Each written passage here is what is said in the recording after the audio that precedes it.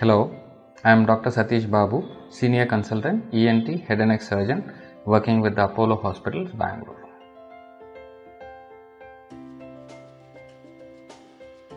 Fungal infections of the ear in 90-95% of the times is only a superficial infection without any involvement of the tissues under the skin.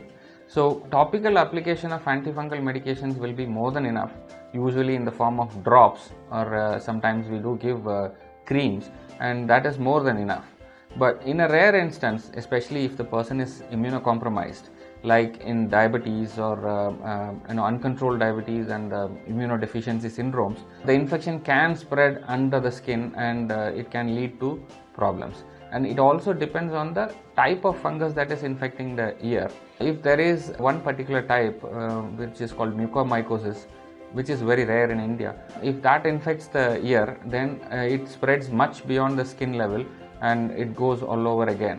So that would probably need a more aggressive treatment, good debridement, that is removal of all the dead tissues and fungus, and nice exposure, topical application of antifungal medication, as well as systemic antifungal, either in the form of tablets or in the form of injections, will have to be continued till we are sure that the infection is 100% cleared.